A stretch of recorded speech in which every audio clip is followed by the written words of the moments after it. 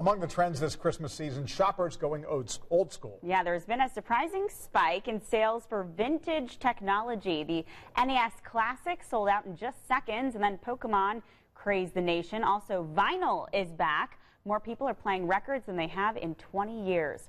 Another surprise here, instant cameras like Polaroids. They're cool again, apparently. The cameras sell for under $100, but the film, you remember, it can be pretty expensive, about $1 a shot, but not stopping people from buying.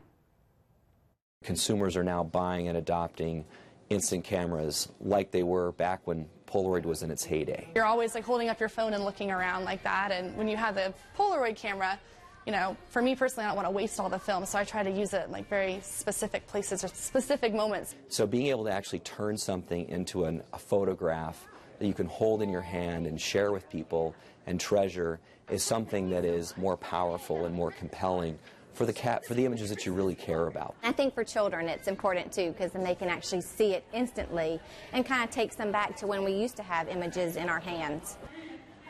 Get this, Polaroid will turn 80 in the new year, but the retro cameras will be in the hands of a whole new generation this Christmas. And Amazon